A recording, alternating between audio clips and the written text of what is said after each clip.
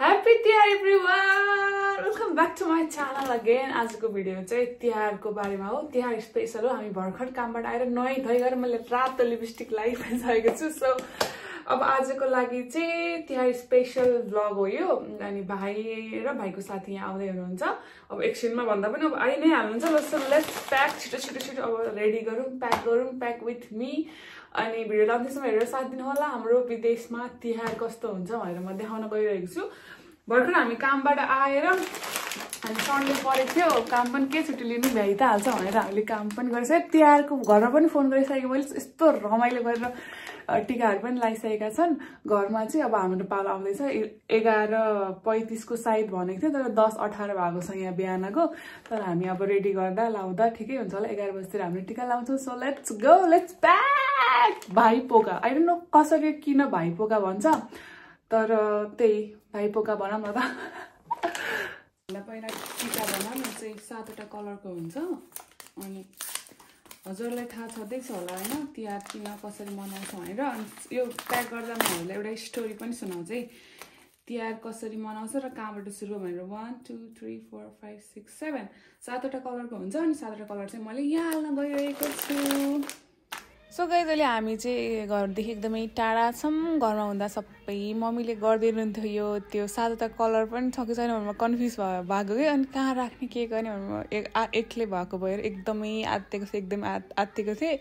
ल कामबाट आएपछि त म रोको के एकछिन त. ल खाना पकाउने कि रेडी हुने कि यो गर्ने कि त्यो गर्ने, कसरी गर्ने मलाई केही आउँदैन भन्ने जस्तो लागिरहेको थियो. तर रेडी गराएँ मैले. त्यो हेर्नु 7वटा कलर रेडी पनि गरेँ. अनि यसम्म मैले भाइलाई चाहिँ यो म्याक्स गिफ्ट दिने खोजिरहेको थिएँ अस्तिदेखि. उसलाई जिम जाँदाखेरि यो लाएर जान पाए कस्तो रमाइलो हुन्छ भने जस्तो एकचोटि सुनेको थिएँ. त्यही भएर मैले त्यसलाई यो गिफ्ट पहिल्यैदेखि दिन खोजिरहेको थिएँ. तिहारभन्दा बेस्ट अप्सनहरू के हुनसक्छ भनेर मैले तिहारमा मलाई गिफ्ट पनि दिएँ यो. अनि आज गिफ्ट प्याक गर्दा गर्दै म हजुरलाई तिहार कसरी मनाउँछन् त भन्ने मेरो नलेज भए जतिको स्टोरी पनि सुनाउन गइरहेको छु. मलाई अब 100% फिक्स यही कथा हो भनेर म भन्दिनँ, किनभने मलाई थाहा भएको कथा यो हो. आफ्नो धर्ममा आफ्नो कथा पनि हुन्छ होला. अनि सबैले पनि मनाउँदो रहेछ कि भाइ दोज कि भाइ देज कि भन्ने. सबै नै हाम्रो लागि चाहिँ तिहार भाइटिका मनाउँदो रहेछ. अनि के भएको रहेछ भने त्यो पुरानो जमानामा सूर्य भगवान्ले एउटा राम्रै सुन्दरी महिला देखिसकेपछि धरतीमा झर्दाखेरि सुन्दरीले चाहिँ आँखा चिम्म गरेर थाम्न नसकेर गर्दाखेरि सूर्य भगवान्ले श्राप दिनुभएको रहेछ. किन यस्तो गरेको, अनि पाहुनालाई सत्कार गर्न आउँदैन, म तिमीलाई यस्तो मन परायो यति आएको छु, तिमी चाहिँ आँखा चिम्ले नै भनेर श्राप दिनुभएको रहेछ कि. अब तिम्रो फर्स्ट सन्तान सबै मर्नुको कारण होस् भनेर श्राप दिनुभएको रहेछ. तर युवतीले पछि क्लियर गर्नुहुन्छ, मैले हजुरको प्रकाश थाम्न नसकेर आँखा चिम्लिएको हो सूर्य भगवान्, मलाई माफ गरिदिनुहोस् भनिसकेपछि चाहिँ अनि सूर्य भगवान्ले अनि सरी अब मैले तिमीलाई श्राप दिइसकेँ, अब त फिर्ता लिन मिल्दैन. तर तिम्रो सेकेन्ड छोरी चाहिँ तिमी जस्तै राम्रो, तिमी जस्तै सुशील, तिमी जस्तै स्वच्छ, तिमी जस्तै सफा भएर उसले चाहिँ अनि यो धरतीलाई सुन्दर बनाउने छिन् भन्ने टाइपको श्राप दिनुभएछ कि. अब हेर्नु न पहिलाको जमानामा श्राप दिइसकेपछि ब्याक लिन पनि नमिलेर. अहिले त्यस्तै भइदिएको भए त मान्छेहरू कति डराउँथ्यो होला है. मान्छेहरू बोल्दैन थियो होला, मान्छेहरू लुक्थ्यो होला. तर यो त्यस्तै हो.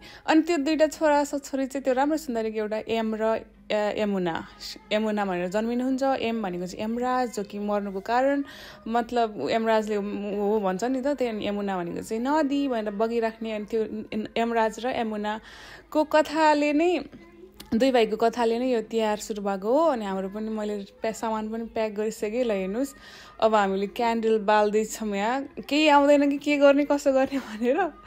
अनि त्यही तिहारको स्टोरी चाहिँ कस्तो रहेछ भने, अनि यमुनाले चाहिँ एकदमै मिस गरेर आफ्नो यमराज दाईलाई अनि जहिले पनि बोलाइराख्ने रे. अनि यमराज दाई चाहिँ बिजी आफ्नो काममा, अनि उहाँ चाहिँ नआउने. अनि त्यस्तो भएको भएर अनि त्यसपछि यमुनाले अनि एक दिन रङ्गी चराहरूलाई निम्ता गरिराख्थिन् रे. मलाई मेरो दादालाई यो भनिदिनु है भनेर. अनि भरे चाहिँ कागले चाहिँ उहाँलाई बोलाएछ. अनि कागले बोलाएको चाहिँ भनेको मानेर अथवा के भएर यमराज चाहिँ आउनुभएछ भैँसी माचेर ढचक के गर्दै. अनि त्यस्तै छ. अनि यस्तो यो घेरा चाहिँ किन हाल्छन् भनेपछि मेरो भाइ जहाँ बस्छ त्यहाँ कुनै शत्रु नलागोस् अनि नआओस् भनेर चाहिँ पहिला पानीले घेरा हाल्छन्. त्यसपछि तेलले घेरा हाल्छन्. मैले सानोमा अलिअलि याद छ नि त मलाई सानोमा त रे अनि याद छ मैले त्यही गरिरहेको थिएँ अन्त त्यही हो तिहारको अनि मम्मीले पनि ठ्याक्क हामीलाई कल गर्नुभएको थियो यसपछि अनि मम्मीले सिकाइदिनु भयो ल यस्तो गर त्यस्तो गर यस्तो गर भनेर अरू त त्यस्तै हो अनि त्यसपछि भाइलाई तेल लाउन खोजिरहेको थिएँ मैले तेलै लाउन सकिरहेको थिएन कि म यो पुरै भिडियोभरि बोल्ने नै भयो क्या आज अनि त्यसपछि कहाँ थिएँ म स्टोरी तिहारको स्टोरीमा चाहिँ मलाई यो स्टोरी भन्दा पनि होइन अनि त्यसपछि त्यही अनि कौवाले निम्ता पठाएर एमराज आइसकेपछि त्यसपछि हाम्रो कौवा तिहार भयो त्यसपछि कौवा तिहार जान्छु भन्नुभएको थियो तर उसले एमुनाले चाहिँ कुकुरलाई पठाएर प्लिज त्यहाँ गएर यमराज दादा अझै 2-4 दिन बस्नुहुन्छ भनिदेऊ भनेर भन्छन् अनि कुकुर जान्छ अनि भन्छ अनि त्यसपछि कुकुर तिहार त्यस्तै गरेर अरू छ मलाई यो भन्दा पनि अर्को एउटा हरर स्टोरी थियो क्या यमराज लिन आउनुभयो रे दादालाई अनि त्यसपछि त्यो बहिनीले नङभित्र लुकायो अनि त्यसपछि कपाल पोको पारेर कपालभित्र लुकायो यमराजले नदेखोस् भनेर अनि के वाला स्टोरी छ नि हजुरलाई थाहा छैन गाइस होइन त्यो स्टोरी चाहिँ मलाई मनपर्छ किनभने त्यही भएर चाहिँ हामी अनि पूजा गर्दाखेरि के गर्दाखेरि उ गर्छौँ क्या के भन्छ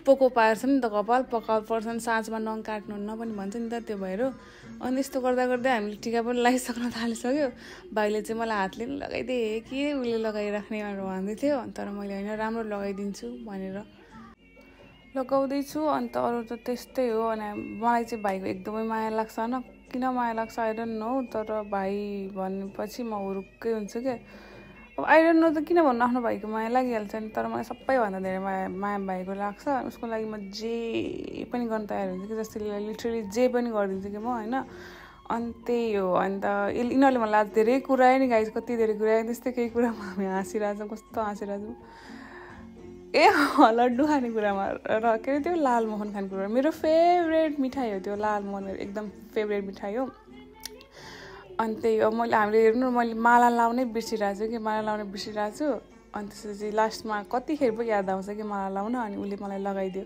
उसले मलाई लगाउँदाखेरि विचार गरेन त्यो उसले इयरबडले लाउन तर भएन अनि त्यसले भनेर हातले लगाइदिन्छु म भनेर हातले लगाइदियो तर हातले कस्तो राम्रो लागेको के अनि मैले पनि पछि हातले पनि लगाइदिएँ त्यसलाई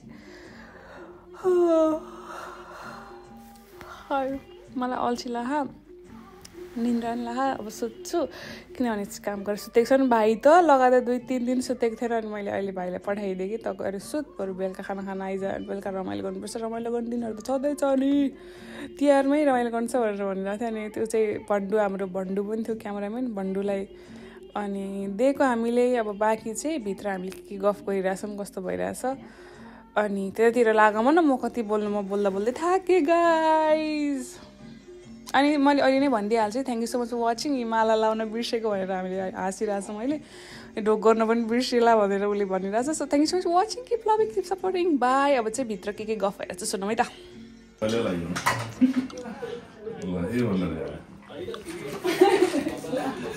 दाइले काजु बदाम हजुर मलाई हो हजुर थ्याङ्क यू दिदी ल भाइ यत्रो टिका तिहार हैन एकदम भाइको टिम्बो लास्ट मानिन्छ है हैन ठिक छ केही भएन भन्दै अब साइको चल्नु हजुर दाइले चाहिँ हेडफोन 100%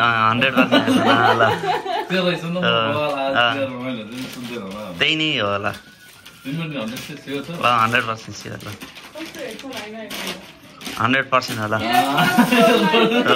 ल है आयो गाई गार आयो